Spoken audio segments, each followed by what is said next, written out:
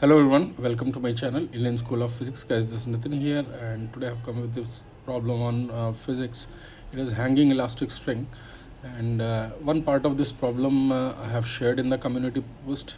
However, here the problem is slightly different under some assumption, and I'll be posting a detailed analysis of the problem which I have shared on the community post.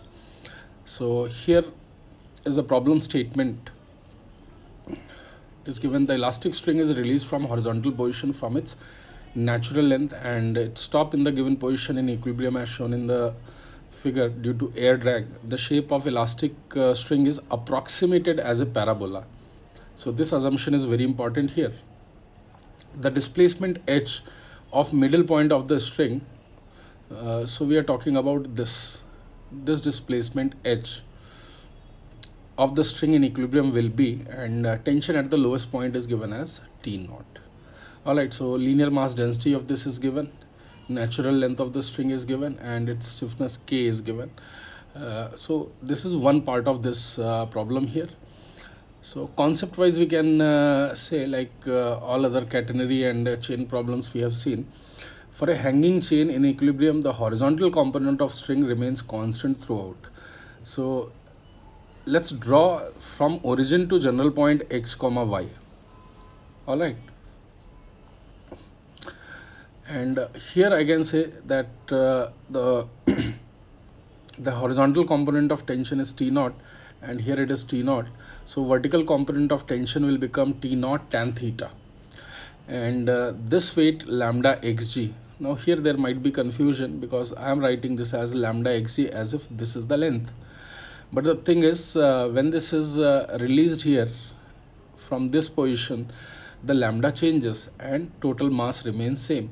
So I'm assuming here these points are falling directly vertically down. So under this assumption, when chain is relaxed, that time it's lambda naught, and so lambda naught into x will be the mass of this element. However, its lambda has changed, so new lambda we can calculate by lambda dash into length of this part, and that is equal to lambda into x naught. So I'm taking the previous x naught itself, so lambda xg.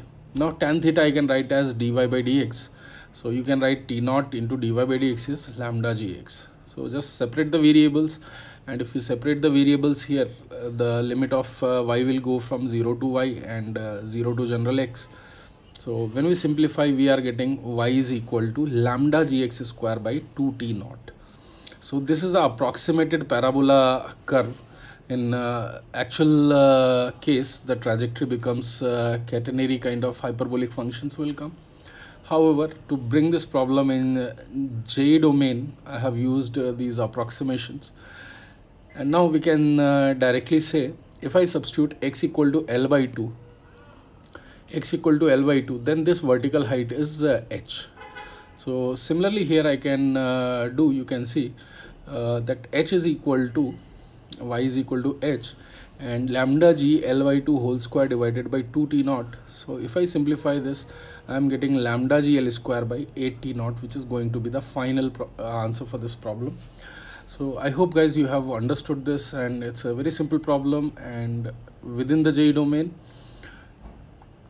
Guys, this is the last attempt of Unacademy Prodigy, which is happening on 27th of February 10 AM onwards, and for class 7, 8, 9, 10th and 11, 12th, all students can write. There will be a lot of scholarships and rewards will be there, and you can compete at all India level. You can use my code Nitin sir for enrolling for free, and this will be the last exam of Unacademy Prodigy. And currently there is some offer going on in Unacademy subscription. So 3 month plus 1 month some discount is there, and similarly for 6 months lot of discount is there here, and 12 plus 3 months is there, and here also lot of discount you can see. So if you want to join me on Unacademy, you can use my code Nitin sir, and you can subscribe. So that's it in this video. I hope there is some learning in this problem. Thank you. Thanks for watching it.